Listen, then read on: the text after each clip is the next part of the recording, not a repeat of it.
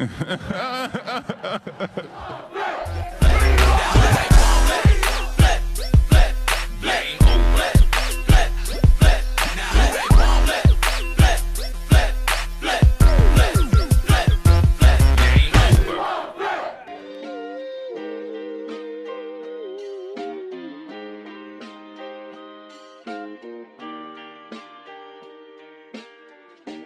I could open up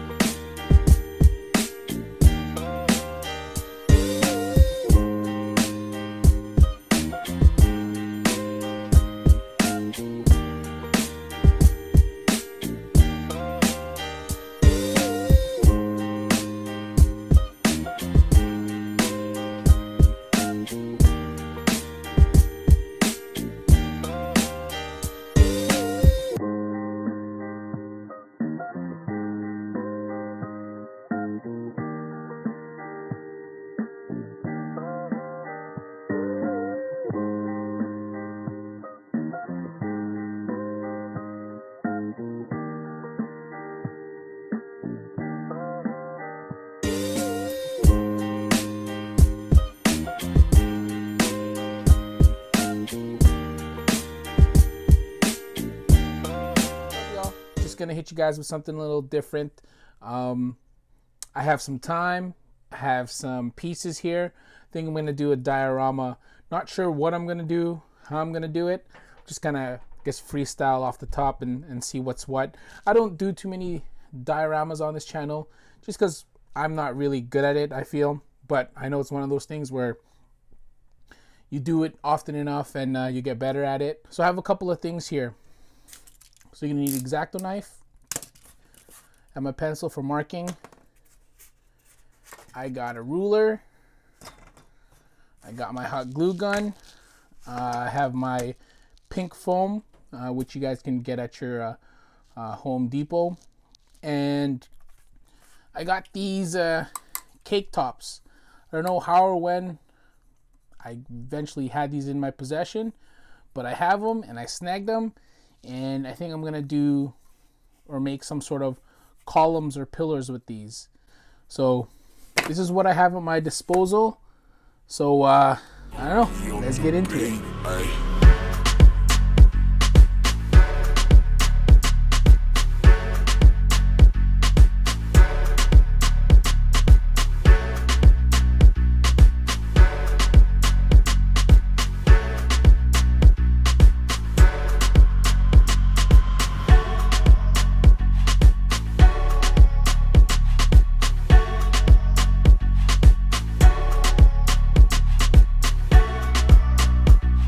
Here I'm applying a black wash.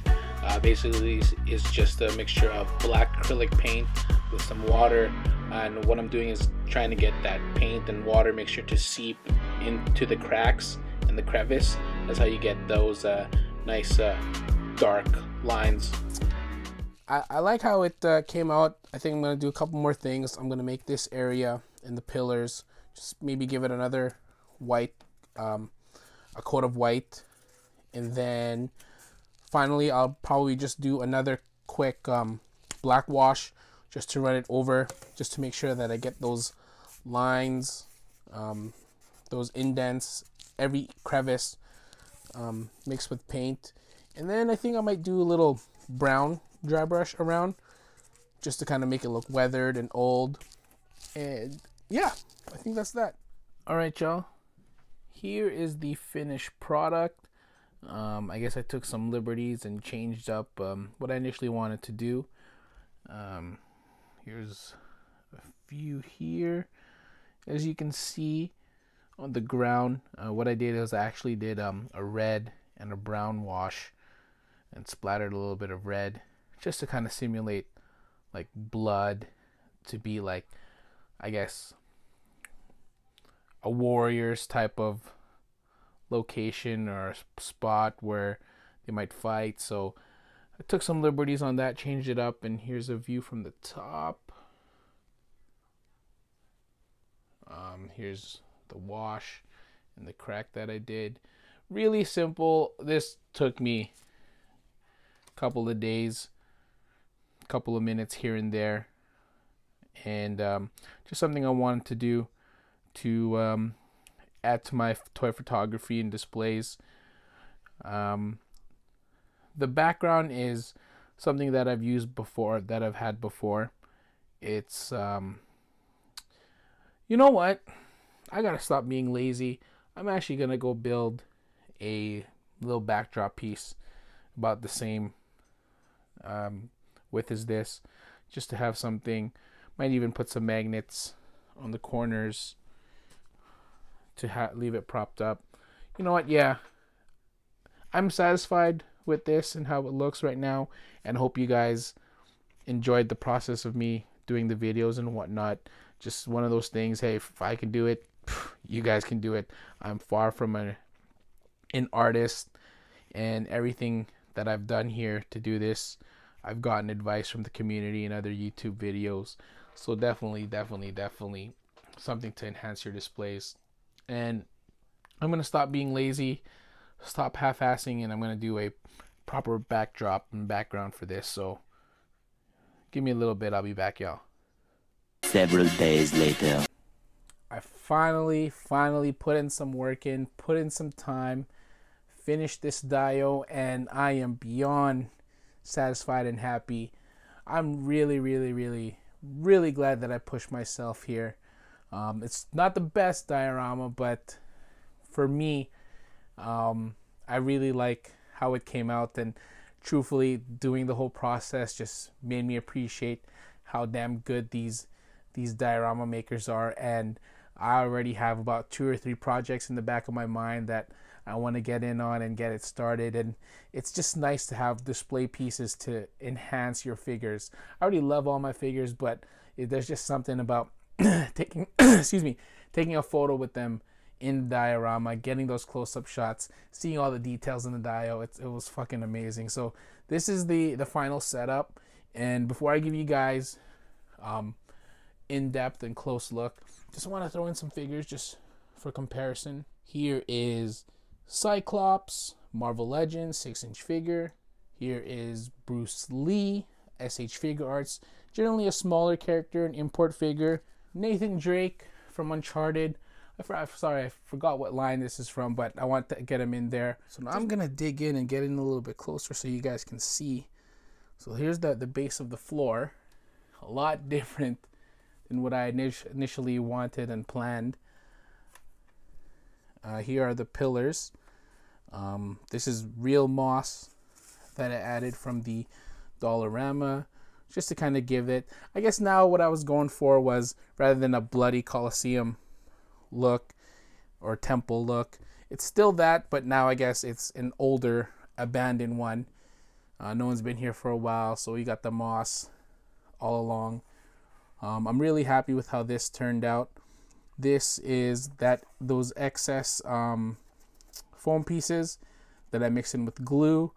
I splattered it over. I also did another batch and mixed it with sand. Yep, that's right, sand that I found in my daughter's sandbox. Obviously it was wet, being that it's fall, and I threw the sand in the oven just to dry it and keep it hard. And it turned out pretty good, especially with the glue. I used a lot more glue this time and spread it on liberally, so I kind of did that on the ground and on the sides just to add some detail. There's the moss. Here's the corner. So again, more details, a lot of green just to show the greenery. Moss there. Move this out of the way. And these are just again, more excess dial pieces. As I said, never throw these out, they're waste. So I just made them into, I guess, modular little temple blocks that I can kind of move around and use at my will. Threw in some moss as well. I can't get that close. Some moss as well. So now I just have a whole bunch to play with. And what I did with the moss is I just put some regular glue, tacky glue, threw it on, applied it on, and then just kind of put the moss and pressed it on top. So here's again more detail with the sand, and as you can see, it is all magnet base. So I have magnets there, and magnet here as well. There is one last thing that I do need to apply on the dio. I do gotta just put in some Mod Podge, some sealer. It's just acrylic sealer because I use acrylic paint throughout the entire dio. I'll just do this outside when the weather's a little bit nicer. It's freaking cold over here. It's already snowing. But yeah, as soon as I do that, I'll probably seal it. Not too much, just to make sure that the paint stays in.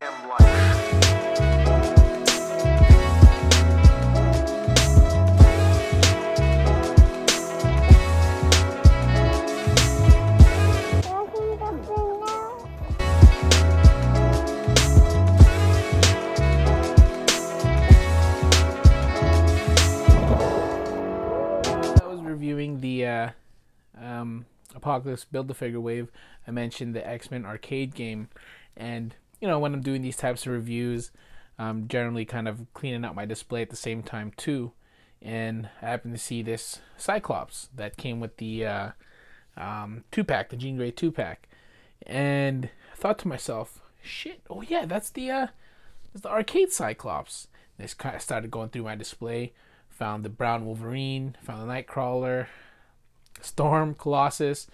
I guess the only figure we're actually missing, or that Hasbro needs to pull the trigger on, is Dazzler. And I thought to myself, man, I haven't done a display with the arcade. And this is, I think, from 1993. Yeah, the X-Men arcade game. If you were born in the 80s, you knew about this arcade game. And I just wanted to get in a quick display, really quick, but I guess what I wanted to talk about was kind of more of the composition of the team. Sure, I just kind of threw them out there. This was actually a really quick, easy display for me. I really do enjoy making portrait type of displays, but you still have to find that balance and that symmetry. So I started with, if I remove everything here, Cyclops. We all know Cyclops is the leader, so I wanted him front and center. So what I do is set my camera up, the camera's rolling, I'm looking through the lens finder, boom, I'm pre-posing Cyclops, I'm putting him right dab in the middle. He's the number one. Who's the number two? Arguably would be Wolverine. So I wanted to do first a kind of a side-by-side shot, kind of like a back-to-back. And then when I started going through my character list, then that's when I kind of started building the scene. Well, I always like, it's not necessarily a rule, but I like having, when I take photos, I like having the people in the photos as odd numbers. You know, 1, 3, 5, 7, 9, so on and so forth. I think that's just my little meticulous way of thinking, because even when I build my army builders, I generally have it in odd numbers. Just because when you do it odd, there's always going to be the middle and everybody around it. So that's when I said, okay, I got my 3. These were all pre-posed. So there. 1, 2, 3. Cyclops in the middle, Wolverine, Nightcrawler to the side. But I kind of wanted to, what you also want to do when you create composition is fill the screen. So there's a lot of dead space, a lot of empty space here. So I take the Marvel Select Colossus, throw him right there. He's huge, he's big, he fills up the space. He's another integral part of the team, so he's added there. Now you can see this space here is a little blank, and that's when you can kind of fit Storm in to the side. And everybody's standing, nobody's on any type of stands or sticky tack. It's just a simple portrait display. Everybody's pre-posed. You can see everybody clearly, and that's kind of the goal or the idea that I use when I'm creating these types of scenes. Just kind of get that composition together, fill up the space, and what I'll do now is, since this is on a video camera, let me scoot Storm a little bit more there. Then I can kind of zoom everybody in, and then that's when I can kind of get that shot that I want. So something really quick, really simple, and we'll move on to the next one.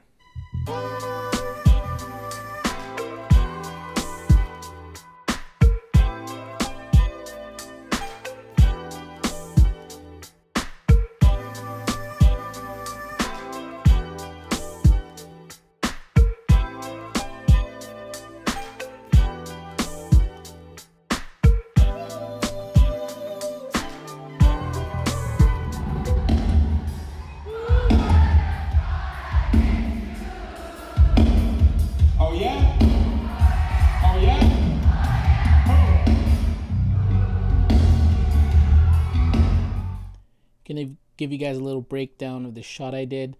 This was the first shot I did with my new Dio. Not sure why I thought of it, but I wanted to get Duke in a chokehold pose, and right now he's choking the shit out of a lifeless Figma Captain America, and that's kind of what I was going for. So I was playing around with the angles, so I have Duke, you know, kind of leaning forward, kind of simulating that he's giving it his all.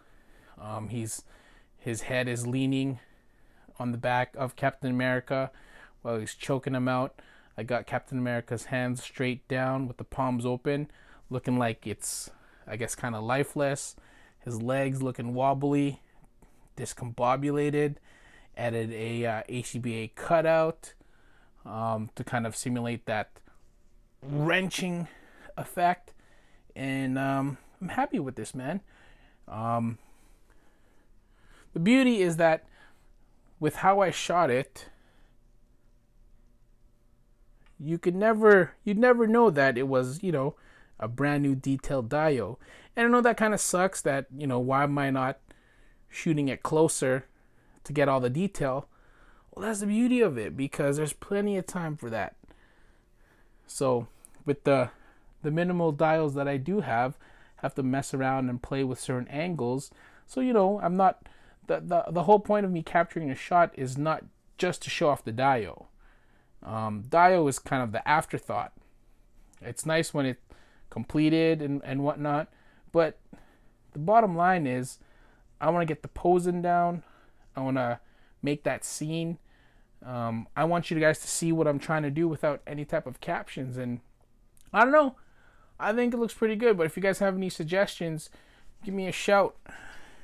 In the back, if I zoom out here, I have a yellow piece of cardstock, construction paper you can get at your local Dollarama. Got a shining white light bulb on it. I got my 2 lamps here, filtered with tissue paper, just so it's not that strong of a light. And that's about it. All right, y'all. You know what? I'm gonna call this a wrap. Thanks for tuning in. If you have any questions, give me a shout. Catch me on Instagram, flip_gnosis, and catch you guys on the flip side. Peace. Thank you guys for watching. Don't forget to rate, comment, and subscribe. Catch you guys on the flip side. Keep creating. Peace.